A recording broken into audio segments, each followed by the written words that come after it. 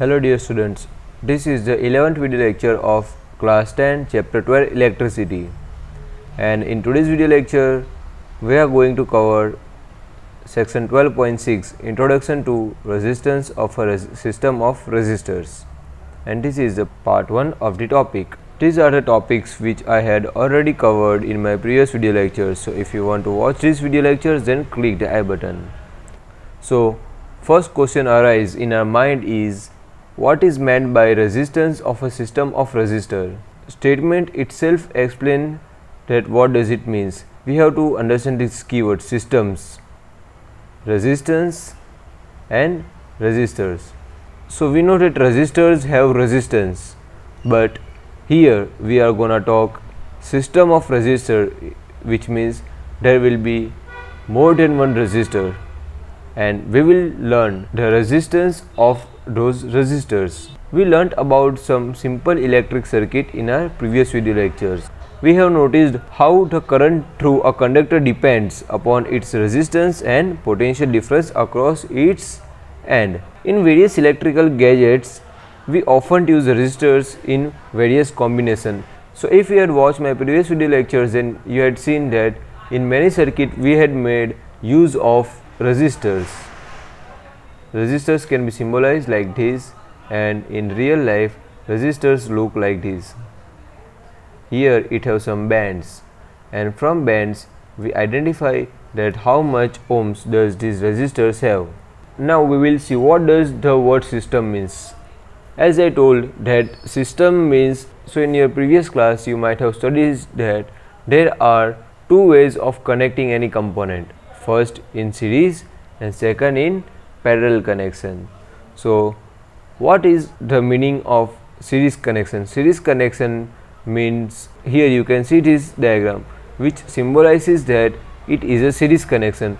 So as you can see here, we had connected battery, then we had connected a bulb, negative, positive. Again, this is the important thing, that again if we connect another component, different pole, like with positive connect negative, and then it is known as a type of series connection.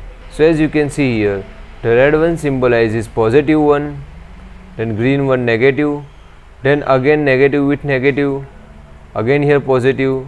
Okay, so like this, positive negative, positive negative, positive negative, this type of connection is known as series connection. And if we talk about parallel connection, what happens in parallel connection? This is positive terminal of battery and this is negative terminal of battery. Here you can see positive end is connected with the positive terminal and negative end is connected with the negative terminal. Again with positive, positive is connected and negative, negative is connected. Again here positive with negative.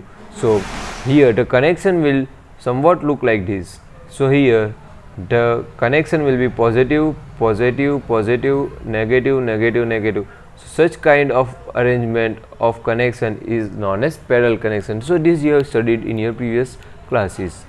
So there will be two methods available for joining resistors together in a system. So first will be series connection of resistor. So here the example is shown to you. What does this want to tell us? That here we will understand step by step. Here we had our battery. Okay, this battery is connected with the ammeter. So I had already told you in my previous video lectures that we have to connect ammeter always in series connection and voltmeter always in parallel connection. So this thing you have to remember. As here we had connected ammeter in series connection, and then this is a resistor 1 whose resistance is R1, resistor 2 R2, resistor 3 R3. We had connected all these resistors in series connection like this. Okay, and at the end X and Y in parallel connection we had connected our voltmeter to observe reading and ammeter in series to observe reading, and so and here we had connected our plug key. So flow of current is from positive direction, it goes to ammeter, then from ammeter it passes from resistor 1, resistor 2, resistor 3, and then again to the circuit. So this type of arrangement is known as series connection. We will understand this circuit in next part. So we will understand relation between Ohm's law and resistor in series and parallel connection in next part. Another way to connect resistors is in parallel connection. So this is the example of it here. Note that we have taken a resistor in parallel connection, so you can note the difference. Here in series it looks like this, that all the resistors are connected together, but in parallel you can see here that first resistor is connected like this, again second resistor is like this, and again third resistor is like this. So if resistors are connected in this arrangement, then it is known as parallel connection. So here you can see at point A and B, you can note here point A, all the left hand side of resistor is connected at point A, and all the right hand side terminal of resistor is connected at point B. They share a same terminal with each other. This type of arrangement, as I told you, is known as parallel connection. In such manner we connect resistors in parallel connection. Next video lecture we will first see resistors in series. Thank you. Stay tuned and stay safe. Notes are uploaded on the bloggers page of Time to Cram. So visit the bloggers page to download the notes, and the link of the bloggers is given in the description box.